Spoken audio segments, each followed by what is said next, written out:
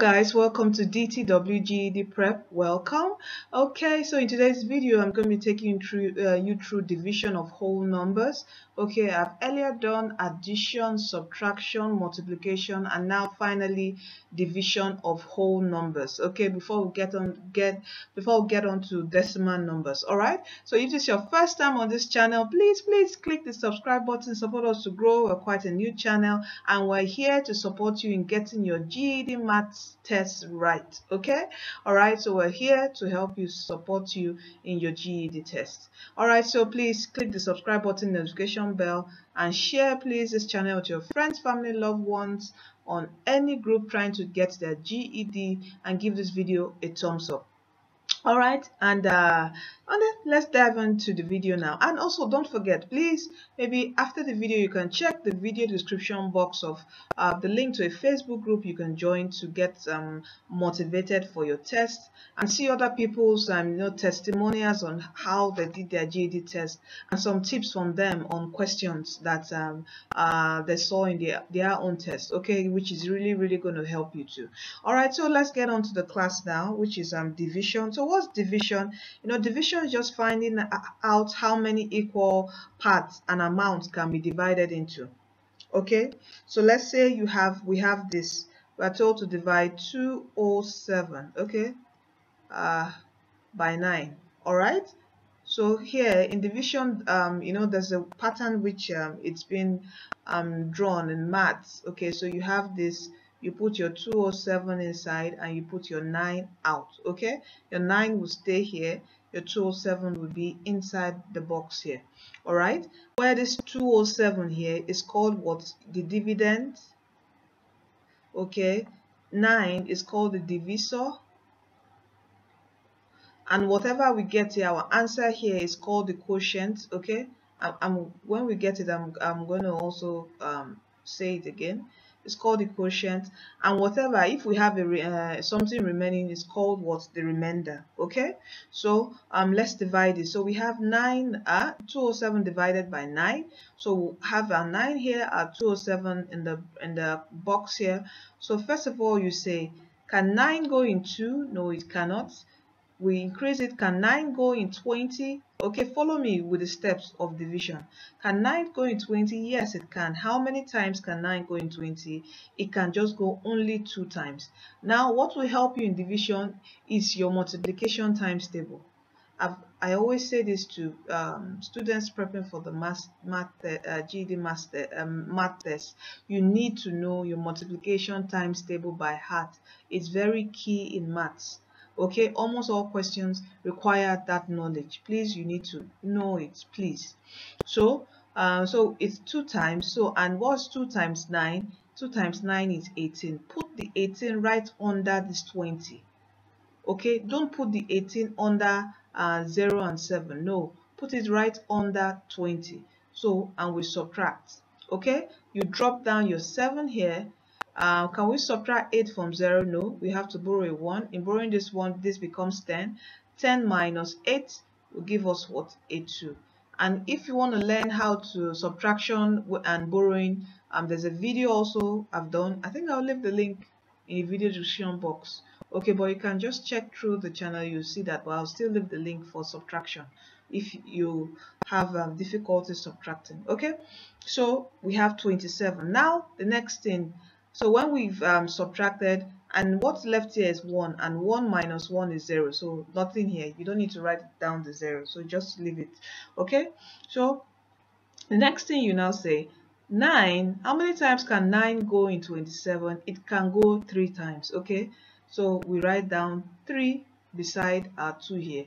And we now say 3 times 9 is what? 27. Okay, and we'll subtract this. We'll put down the 27 under 27, and in subtracting 27 from 27, we'll get a 0. So here our remainder here is what? A 0. Okay, and our quotient here is what? 23. That's our answer, is 23. And what what the amount being divided by is called your dividend, while what you are dividing by is called your what? Divisor. Okay, so let's do one more. We're going to do several examples so you understand division properly.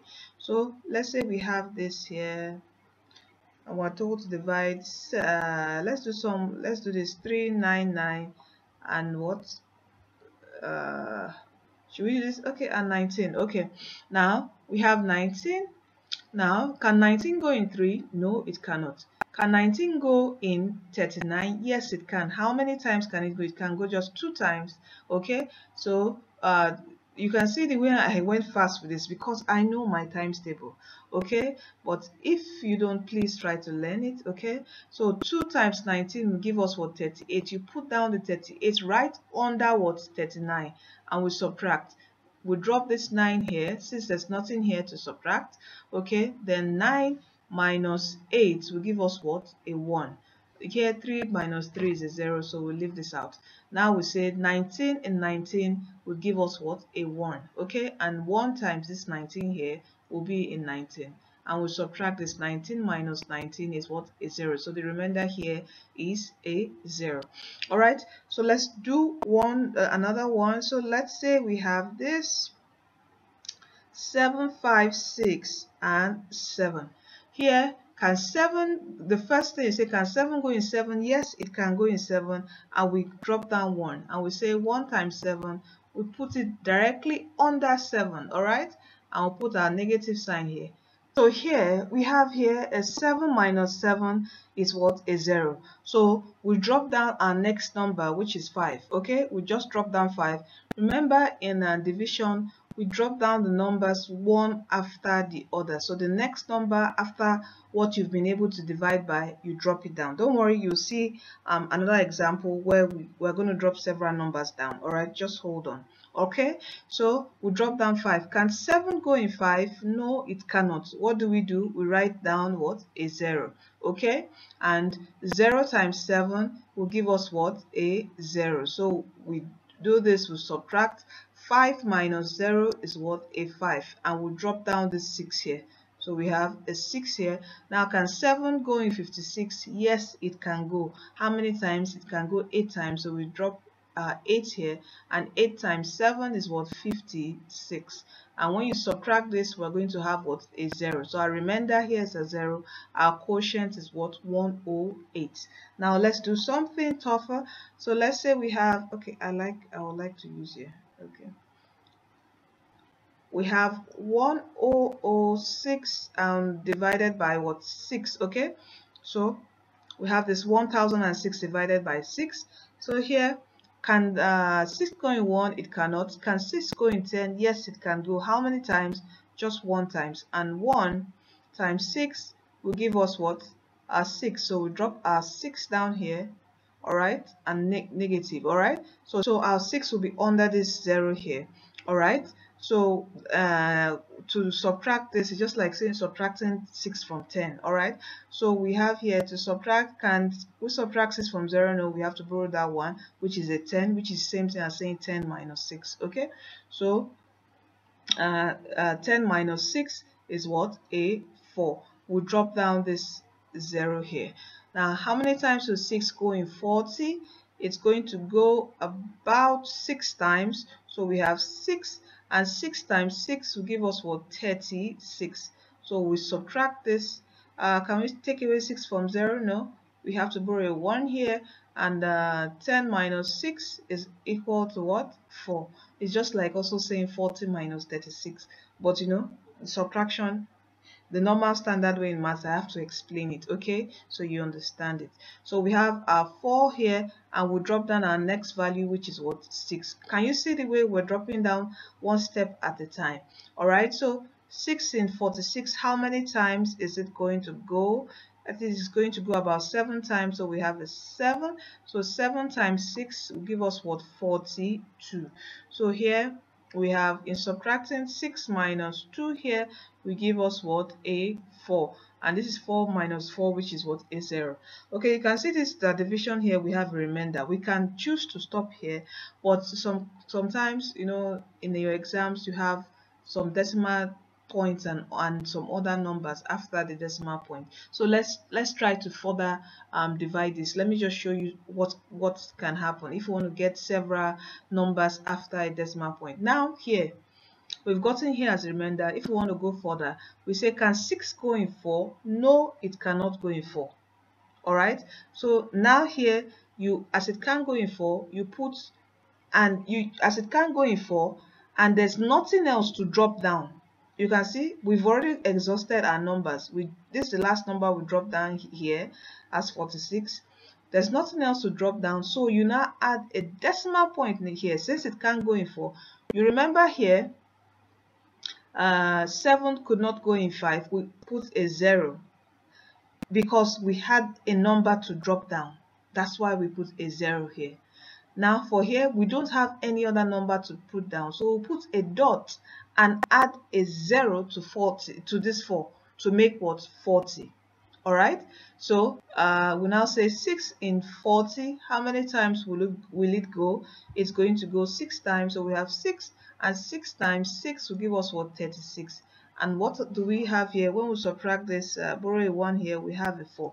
Okay, can 6 go in 4? No, we drop down a 0. You don't need to put another decimal point. So from now on, after you've put the decimal point, if you want to still continuously divide to get more results up here, you just keep on adding a 0. Okay, so here we have 6 in 40.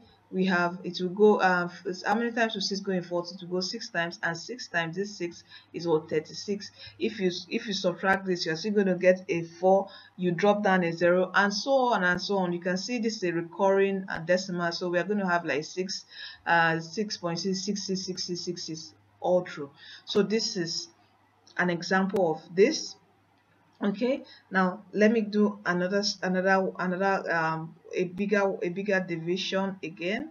So here, if we have 12, we're dividing 12 or 144,180 divided by 12. So let's do this together. Can 12 go in 1? No, it cannot. Can 12 go in 14? Yes, it can. How many times? 1 times. And 1 times 12, we have a 12 here. Let's subtract this. So we have 4 minus 2, which will give us what? A 2. And this 1 minus 1 is a 0. So we'll drop down this 4 here.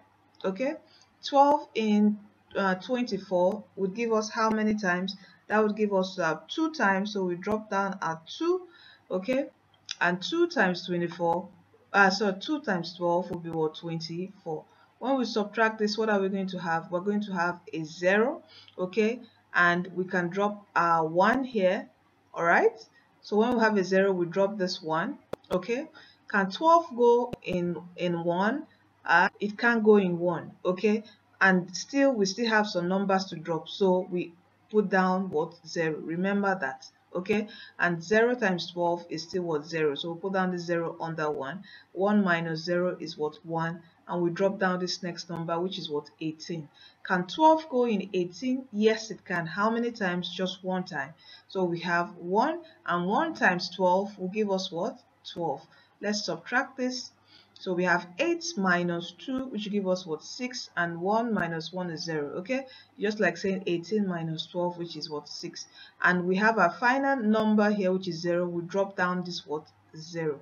Can 12 go in 60? Yes, it can go. How many times? 5 times. And 5 times 12 is what? 60. So, and when we subtract this, we have a remainder of what? 0. Okay, so you can see how we did this. This is how you do division, as easy as this. So don't be scared. Let's say you have this question, you know, they can bring out this question in the no calculator section. So this is how you perform division. All right, thank you for staying tuned to the end of this video. All right, and don't forget that Jesus Christ is coming soon. Give your life to Christ, for he is the way, he is the truth, and he is the life. In him you find life everlasting. Life after death is in Christ and in nothing else. All right, so, and he is waiting for you.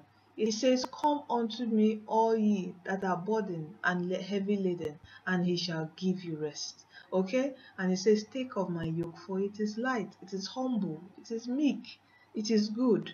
Okay, so in him there's peace, there's joy. Come unto him. Give your life to Christ today, for Jesus Christ is coming soon.